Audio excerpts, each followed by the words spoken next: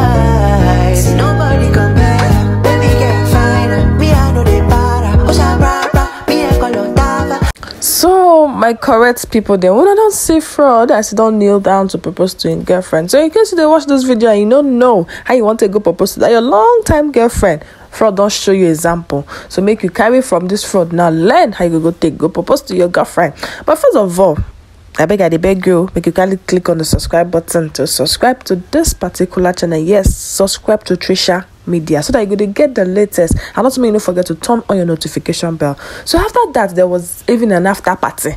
Yes, they do after party, you understand now? After party of engagement, you understand?